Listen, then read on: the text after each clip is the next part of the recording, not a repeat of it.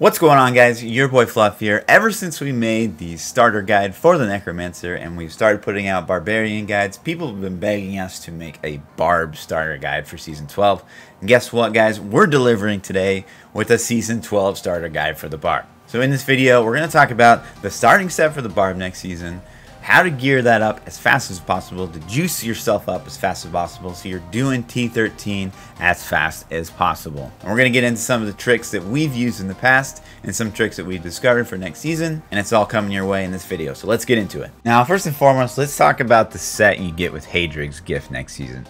For the Barb, it's going to be the Immortal King set. And guys, that is potentially one of the best starting sets in the game, especially with all the changes. You're going to be able to put together things like, Seismic Slam Barb, Furious Charge Barb, Hoda Barb, really fast at the start of this season. And that's kind of what we're going to gear around when we're first starting the Barb. It also has the advantage that the 4-piece is quite good on its own. A lot of the say Necro starter sets, you don't get anything juicy for damage until you hit the 6-piece. So that's another reason IK is really strong. But let's talk about how we're going to juice this up as fast as possible. So just like the Necro starter guide, we're going to save our challenge rift for the start of the season, the week that we know the season's going to come out. We know that season 12 starts on November 9th. So the week of November 9th, do not do your challenge rift until the season starts. Again, do not do your challenge rift the week of November 9th until the season starts. The boom, season 12 starts. You're going to go in, you're going to do the challenge rift, you're going to play whatever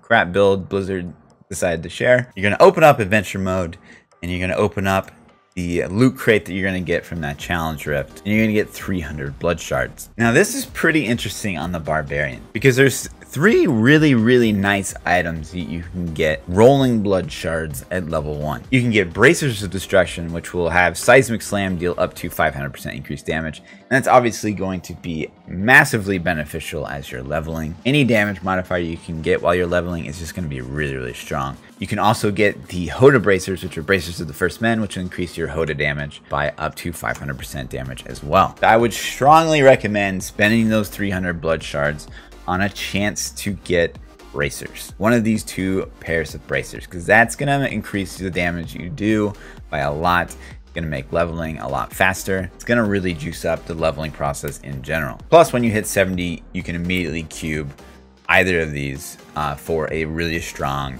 setup with Immortal King. Another really good option is to roll Band of Might. Again, as a level 1 Barb, you have a chance to either get Band of Might or Leoric Signet, both of which would be pretty strong for the leveling process. And Band of Might is obviously OP in 2.6.1, and having this in the cube at level 70 right out of the box will be really strong. But I think for the purpose of leveling, I would probably rather have one of these really strong bracers that's a straight damage modifier versus just having more toughness. But this will be really strong to know when you're level 70, because you're gonna want to get Band of Might like as fast as you can. And so rolling a level 1 Barb to roll rings on to get that Band of Might as soon as possible is going to be really strong. It's a lot like the Circle of Neluge Evil on the Necromancer. We roll level 1 Necro, we try to get that ring, and it's going to be pretty much exactly the same with Band of Might. Again, roll a level 1 Band of Might. I know it's going to be crap stats, but you can cube it still. You can have it in the cube right at the start of Season 12, which will be amazing. Let's fast forward. You're level 70. You've done your Hadrig's Gift quest series in the season, which again, guys, is going to be a lot easier than most other classes because the 4-piece IK is amazing. Plus, if you're lucky, which you probably will be, you'll have either the Bracers of Destruction or Bracers of the First Men to be able to wear right out of the box in your Bracer slot. You're gonna be able to juice up either Seismic Slam or Hoda like really quick. But assuming you haven't gotten anything else along the way, and we just have, the Immortal King set with, say one of these bracers, what do you do next? Your goal with Blood Shard should be to get a Vile Ward. We're going to try to put Furious Charge Barb together as fast as we can.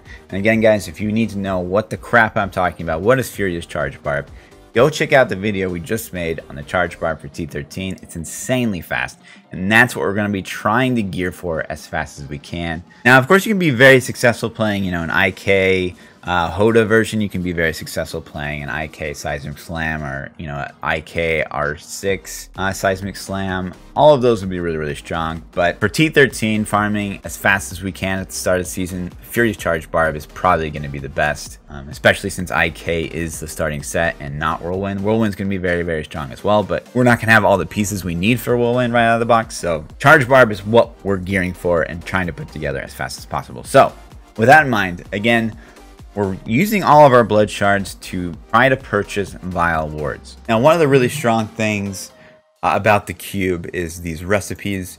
So say you're rolling Vile Wards and you get a piece of Raycore. Now, to put Charge Barb together, we need 4 pieces of Raycore. You'll undoubtedly get at least 1 pair of Raycores burdened while you're trying to roll these Vile Wards. Vile Wards are pretty rare. You're going to keep rolling shoulders until you get them, and you'll probably get multiple pairs of Raycore's burden. So the great thing about the cube is it has this recipe called Skill of Nilfer, which says convert set item. Say you have 3 pairs of Raycore shoulders, but no other pieces of Raycore.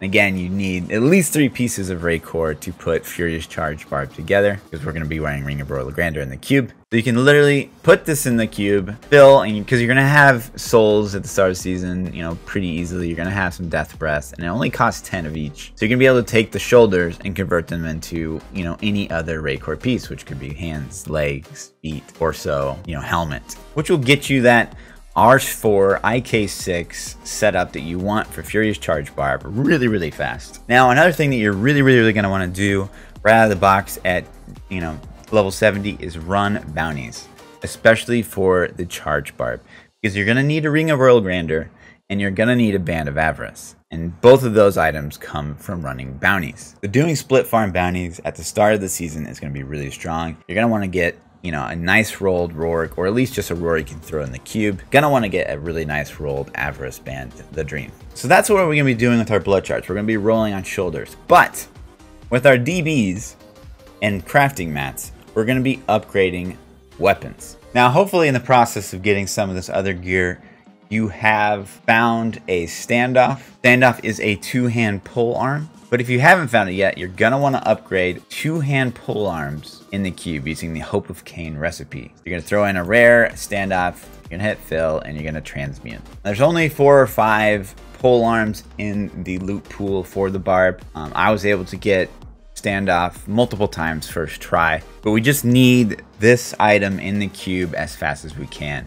So if you haven't at this point found the standoff naturally, you're going to want to try to upgrade pole arms in the cube to try to get it and cube it as fast as you can. Now, assuming maybe you found the standoff along the way already, or you've gotten one through upgrading, now what do you upgrade next? You're going to want to upgrade 2-hand mighty weapons. And you're probably never going to want to stop upgrading 2-hand mighty weapons unless you're planning on playing, you know, either Whirlwind or Hoda Barb, where you would need, you know, the paired blades. Now, the reason I say upgrade 2-hand mighty weapons is because there are 7 2-hand mighty weapons in the Barb loot pool, but 4 of those 7 are really good, are really strong, and are going to be weapons that you're actually going to want. So the value you're going to get for upgrading 2-hand mighty weapons is really good on the Barb. You can get the Gavel of Judgment, which isn't fantastic. You mostly just want to cube this weapon, but again, at the start of a season, having IK6 and the Gavel of Judgment, plus, you know, maybe Bracers of the First Men, you're going to have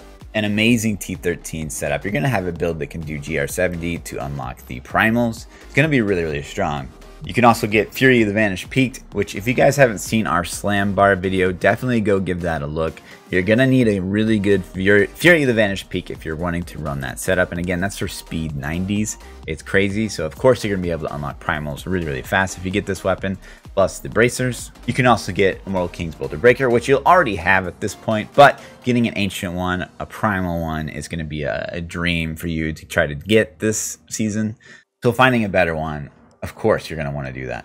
And lastly, you can get the Blade of Tribes as well. It is also a 2-hand mighty weapon. And if you guys are interested in playing, you know, the Volcano Barb that we already posted, or even just the Earthquake push build, you're going to want a really good Blade of Tribes. So again, that's 4 2-hand mighty weapons you can get out of 7. So the value you can get for 2-hand mighty weapons rolling in the cube is really strong. But again, I would recommend just upgrading 2-hand mighty weapons until you get a really powerful ancient weapon that you want to use for your build. So boom, we've almost completely put together Charge Barb. So now let's assume you have your Vile Wards. What do you roll your blood shards on next? Next, you're going to want to roll bracers. There's so many good bracers for the Barbarian. Obviously, we're trying to get Nemesis bracers for the Furious Charge Barb, but Warzatian Arm Guards will also work really, really well. Ancient Parthian Defenders, well, you don't want that for T13, will also be really strong in that slot. So that's 3 that will work in the Charge Barb. And again, you're probably going to want to get really strong bracers of the First Men for if you're playing Hoda Barb. You're probably going to want to get really strong bracers of Destruction for either playing the Slam Barb or the IK6 R4 Slam Barb. Both are going to want, really strong bracers of destruction. The value you're going to get for, rolling on bracers is really high.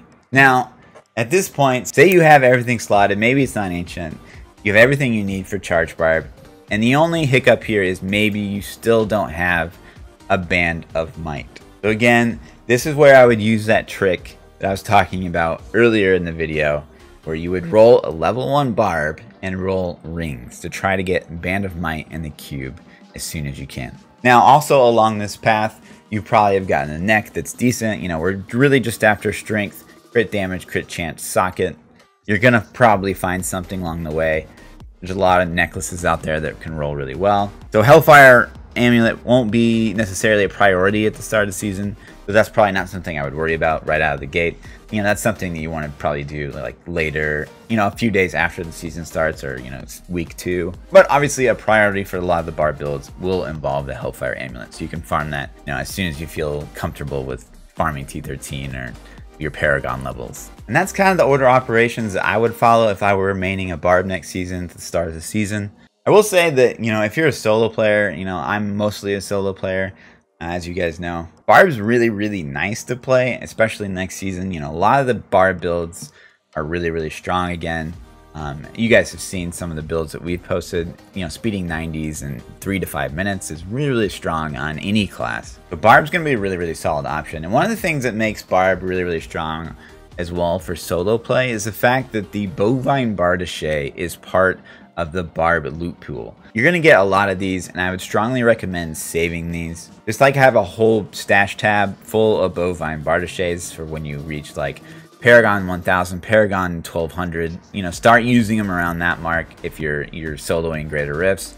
Or, your group will love you if you just have a stockpile of Bovine Bardaches that you can use for GR turn-ins. And that's one of the reasons, Barb's really, really strong solo, because these Bovines, they're priceless, man. If you guys don't know what the crap I'm talking about, you literally just stick a Bovine in the cube, hit transmute, and it opens up a rift to the cow level. And inside the cow level, there's going to be 2 pools of reflection, which is just really, really strong. Tons of XP to be had from pools of reflection. That's why I always recommend on a lot of the builds that, you have a DI. And this build doesn't really need it because you're quite tanky, but you don't want to lose those pools of reflection. They're so strong. Now, obviously, I'm going to be maining a Necro next season. That's kind of what we've become known for. And, Blight Spear is just so much fun to play.